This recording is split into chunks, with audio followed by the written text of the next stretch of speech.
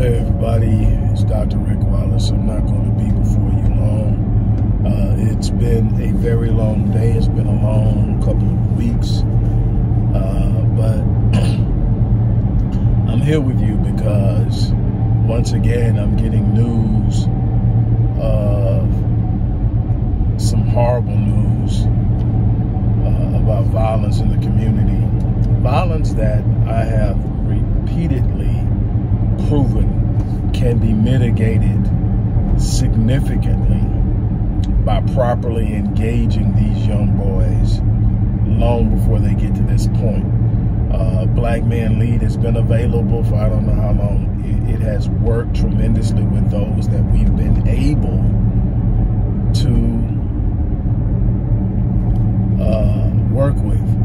I mean, significant success rate. The ability, even in situations where there are still problems, to predict which kids are most likely to commit an act of violence and work from a preventative measure. Even in that sense, there's so much that can be done, but we're not getting the support we need. I don't know any other way to express it, but there are some things we're going to have to take upon ourselves. There are some things that we're going to have to do in order to see a difference in our community. We should know by now we are not going to be able to depend on our government, our politicians, and any other large institutions, because these institutions literally in one way or another benefit from the destruction of our community, from us not being economically unified, from us not having a substantial number of men in the homes per capita, and I can go on down the line of ways that we're failing, and they are benefiting from it. So they are benefiting from it. They are not going to do anything to change it. The idea that we operate in a morally superior society that will see the wrongs being committed and work to change those is absolutely absurd. We live in a morally bereft society that is about the acquisition and securing of power, and the use of that power to get more power, to get more money, to be able to move and do as you please. And there's a certain group that holds the power right now. That group controls everything that moves along, and everybody else is in pursuit of that power. We're being left in the dust because we won't unite. We won't come together. We won't form an allegiance. And this isn't about hate. This isn't about blaming anybody else. This is about the fact that we are literally becoming our worst enemy. We are sitting around and watching everything happen before us, and all we have become experts at is complaining. We have solutions in front of us. That is probably one of the greatest frustrations I have. If I had did all this work and I came up with zero and I'm going like, I don't know. I just sit them and say, hey, maybe this is just what's supposed to happen, you know. But when working with people like Dr. Claude Anderson, and say what you want to, but Umar Johnson, and having studied Dr. Amos Wilson, Dr. Khalid Muhammad, Dr. Naim Akbar, and having followed in the footsteps in research with Dr. Howard Stevenson and Dr. Joy DeGruy, and I go on with the mounting amount of empirical evidence that shows there's a way, and yet we sit here and literally fester in failure and watch generation after generation of our children fall by the wayside because we don't want to take action, because those in a position to help don't feel the pain like those who need the help. That's a problem. That's a problem. That people ask me, well, what's the problem? Why can't we unite? Because the people who can help don't feel the same pain and discomfort as the people who need the help. Most of the people who can sit up and say, I'm going to help you fund Black Men Lead, are not in the community.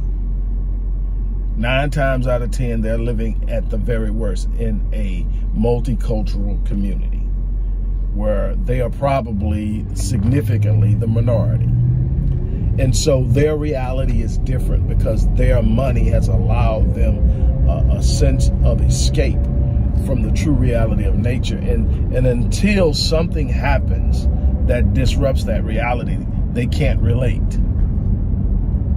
But the problem is our blackness is universal. And the hatred of who we are is universal. And the suffering of our people is collective.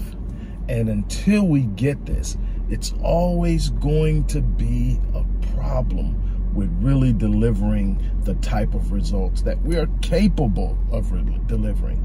I'm not talking about anything outside the confines of what's possible. I'm talking about changing our thinking, changing our approach, changing the way we invest in our community, the way we invest in our people, the way we're able to project and see into the future of what's possible for our youth, and then putting them in the best position to win. That's what I'm talking about. We have to do better. Again, in the description box is the information you need to support the work we're doing. As I said before, we're looking to go national, to create a national network where we're working with young boys and young girls, but we need to socialize them into a sense of self, a sense of identity that's connected and anchored in who they are and where they come from, and not where they're currently at or been through. And we need to give them a sense of purpose, a sense of self, a sense of power and possibility. We need to get them to fall in love with themselves and see themselves for the unbelievably extraordinary people they are. This is what we need so terribly. And it's sitting right there. It's sitting right there, and we're passing it by. And we're overlooking it, and we're saying maybe the next person to give. Maybe the next person to give. Somebody's going to help, man. Oh, I hope somebody helps. I'm going to pray somebody helps.